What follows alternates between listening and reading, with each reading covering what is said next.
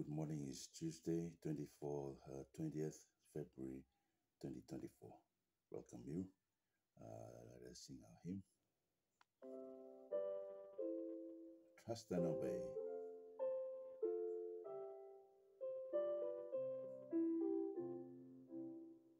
When we walk with the Lord in the light of His word, what a glory He sheds on our way.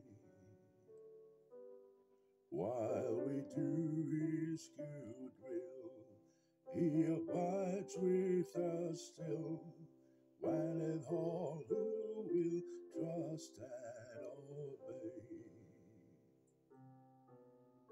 Trust and obey, for there's no other way to be happy in Jesus but to trust and obey. Abba Father, good morning. Thank you for this beautiful morning. Your grace is new this morning. Thank you for your love, and thank you for Jesus, who is our peace. Bless us today with your mercies, and bless us with your presence of your Holy Spirit. Help me to teach your word clearly, and help the viewers through the Holy Spirit to make it clear to them. In Jesus' name we pray. Episode 35. Remember the series? It's a 95 episode series. Judgment is the everlasting gospel. It's based on the first angel's message of Revelation chapter 14, verse 6 and 7. For Jesus is our lawyer and Jesus is our judge. Daniel 7 verses 10 and verses 22 and 26 and 27 says and confirms that the judgment is done before Jesus comes back. It's very clear. And judgment favors the saints. It's not against the saints. So it's against sinners who recognize their sin and recognize that they are born sinners and they're repentant and they come to the foot of the cross and they crucify themselves and repent, and Jesus imputes into them and imputes into us His righteousness, for He has taken our place and is a substitute for our death, because sin, the wages of sin is death. And that is why the judgment is always everlasting gospel. Throughout the Bible, from Genesis chapter 3 up to Revelation chapter 18, it's just filled with stories. It's more than 1,000 stories that says that judgment is the everlasting gospel. Episode 25. Episode 24, we have come to introduce that it says that John chapter 17. John chapter 17, remember? And verse 3. And this is eternal life, that they may know you, the only true God, and Jesus Christ whom you have sent. So what is eternal life? Is to know Him. And we know Him through the what? Through the word of God. And it confirms in verse 17. It says in verse 17, sanctify them in thy truth. Your word is truth. So there's nothing else in this world to be a safeguard, to be a surety, to be a guarantee to you is that the what? The word of God. But allow the Holy Spirit, because the word of God, the Bible, was inspired by holy people. And holy people, when I mention holy people, they are sinners saved by grace. And God inspired them through the Holy Spirit. And they were written by the inspiration of the Holy Spirit. That's why we can say it's the word of God. They contain grammatical errors. There are plenty of grammatical errors. We'll go into that another time. So today, if you want to be sanctified, you are made holy, you are set apart, you are separate from the worldly and from the deception of Satan and the deception of the Pharisees. It is that you have to know Him by the Holy Spirit sanctifying the truth, and the truth is in the Word of God. That is the beauty of knowing God. So what is knowing God?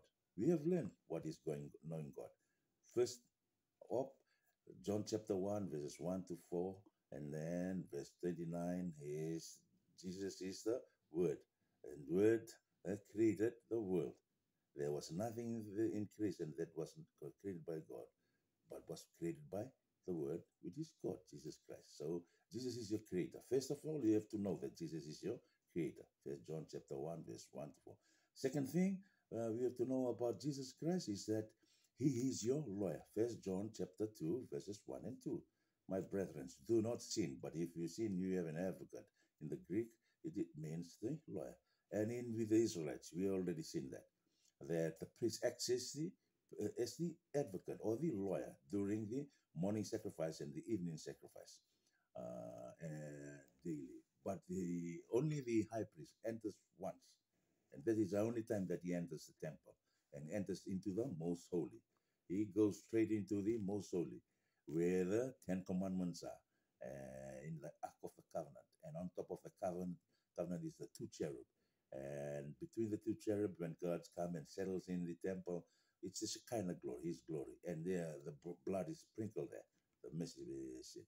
So everything in the temple is just the ministry of the lawyer or representing Jesus Christ. That's why when Jesus died and Calvary at 3 p.m., the evening sacrifice, the veil that separates the holy from the most holy was rent in two, confirming that the temple on earth is finished. There's no more temple. There's no need for another temple on earth because Jesus is the antitype of the temple. He is the temple. We have seen that in Revelation chapter 21 and 22, in the new earth and the new heaven, that is, after 1,000 years in heaven, in Revelation 19, Jesus comes, and Revelation 20 will spend 1,000 years in heaven to see in judgment why God has decided during this time, before He comes again, why those people are not in heaven. We have already done deal with that part of it in Romans chapter 2, because the Jews the Israelites were criticizing, and they were mocking, and they saying that the Gentiles, the heathens that do not know Christ, that do not know Yahweh or the Lord, they won't be heaven. And Paul said, "Oh no, you criticizing them. You are the hearers of the word, because you claim to know it, but you never keep it because you break it secretly. But these heathens that Gentiles that you are mocking, and they are making fun, just like the Pharisees in chapter the 18 of Luke, and we see that it's just talking about Zacchaeus, because in the next chapter 19, it says Zacchaeus. They are the doers. The Holy Spirit is talking into their conscience what is good and what is bad. So you have to know, what Jesus is. So Jesus is your lawyer. And John chapter 5, verse 22, verse 27, and verse 30, that God the Father has given all authority of judgment to Jesus Christ. So who is Jesus Christ? Jesus is your creator. Jesus is your redeemer, the Lamb of God in the temple, the morning sacrifice and the evening sacrifice. If that every human is a sinner, nobody is righteous. So Jesus is your lawyer, Jesus is your judge. Now Jesus is the Word of God, who incarnated, who came in and born. And Jesus is the Word of God, which is the living Bible. So everything Jesus said in chapter 5, John chapter 5, we saw, you search the scriptures, you think that you'll have eternal life. No, the Word of God just reveals me who I am. So if you want to know who God is, we have to go to the scriptures. When Jesus was talking during that in John chapter 5, the only scriptures was the Old Testament. So if you want to know Jesus, want to know more about Jesus, you have to learn the Old Testament. You have to understand that, because everything that is talked about, every little details, is just talking about who Christ is. I hope and trust that you will love God. Pray this prayer if this is the first time. Abba Father, have mercy on me, for I am a sinner. If you're recommitting your life, Abba Father, I recommit my life. I want to know Jesus more through the truth, through the Bible, and by the Holy Spirit. In Jesus' name we pray. Now, next one is episode 26. politics.